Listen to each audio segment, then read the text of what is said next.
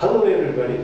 Today I'm going to speak about the new project that I've made. It is called the water level indicator. And the reason behind making this project is that as because everybody in the homes, they have overhead water tanks. And what happens is that as the water fills in the tank, it just starts to overflow. And there is nothing for monitoring the water in the tank. So what this new project does is that it monitors the tank.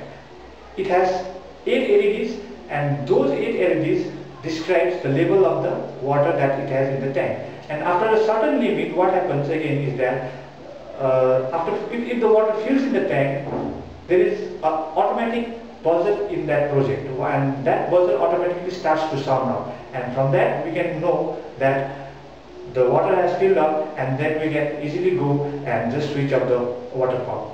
So this project that I'm going to talk about is really interesting, and I hope that everybody is going to like this project, and that they are also going to make this project.